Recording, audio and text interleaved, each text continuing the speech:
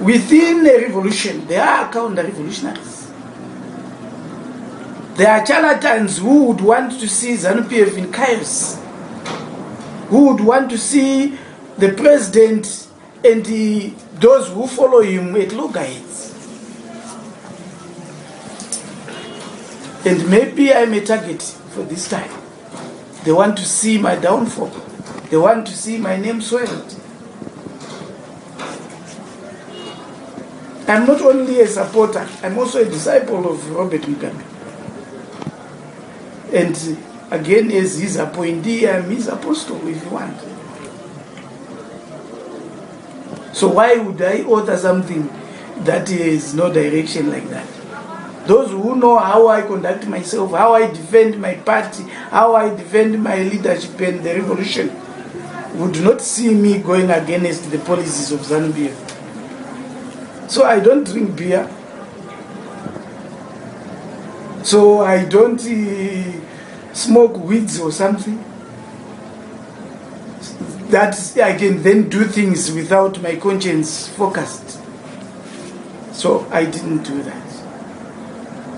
And I hope, God willing, those people will be known one day. And I also try, in my rudimentary way, to look for those people who are trying to fight me, so that I fight back. There's another meeting I was chairing at this office. There's been a lot that I've read in the newspapers. And somewhere, there is somebody who is manufacturing stories, creating fights that I have with people that I don't know.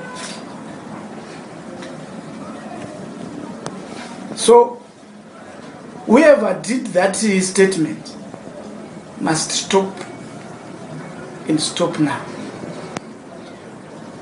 I also want to encourage the law enforcement agents to look at these people who would want to soil innocent Zimbabweans' images. I don't deserve that.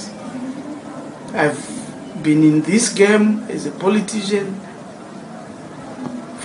as I was a toddler.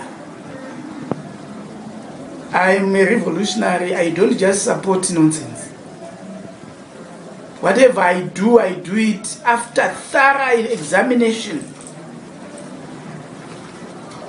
So for that man, Mugabe, I support him.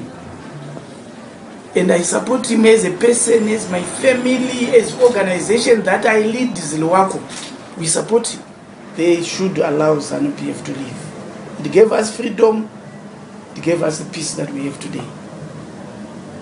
And creating hedges between people, either for your own personal benefit or for whatever motives that we have, it's wrong and devilish. That's what I wanted to say. I'm very bitter.